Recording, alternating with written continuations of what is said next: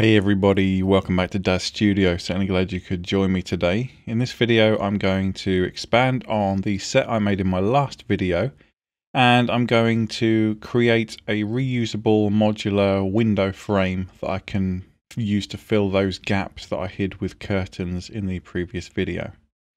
So like the last one, I'm not going to talk in this, I'm just going to crack on and do it. And I'll probably speed up the footage just so that it happens a little bit quicker for you guys as well. It's just intended to give you a sort of idea of how simple these things really are. It's by no means me saying that this is the best way to do it, because it certainly isn't.